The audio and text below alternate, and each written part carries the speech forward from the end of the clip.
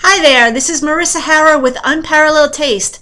I apologize for being out of the loop for such a long time, but Unparalleled Taste has been working hard with being on the road and doing a lot of wine tastings in the last year. So I'd like to get back into the swing of things by offering you up some tips week to week. I'm going to try my hardest to get out there and do at least one little video clip every week. Today I just decided I would just do something very simple and talk to you about wine glasses.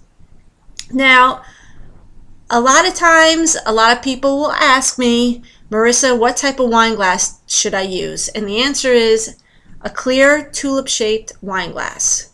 See? Trying to get it all in there. And there's a simple reason for this. We want to see the wine. We want to be able to swirl it. We want to be able to take a look at it. If it's a colored glass, you obviously won't be able to do that. And also, I want to make it a very important point. Also, always use a glass with a stem.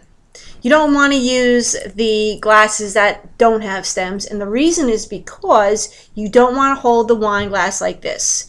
You want to be able to hold the wine glass like this. You won't be able to swirl it properly if you don't have the stem. And secondly, most importantly, you will warm the wine. And when you warm the wine with your body temperature here by holding it like this, it changes the taste of the wine.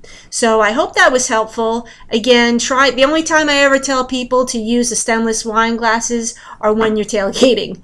So always use a tulip-shaped wine glass just like this. You can find them very inexpensively. I get a lot of mine at the dollar store because I break them. So if you have any questions, make sure to reach out to me. I look forward to speaking to you guys next week. Thank you.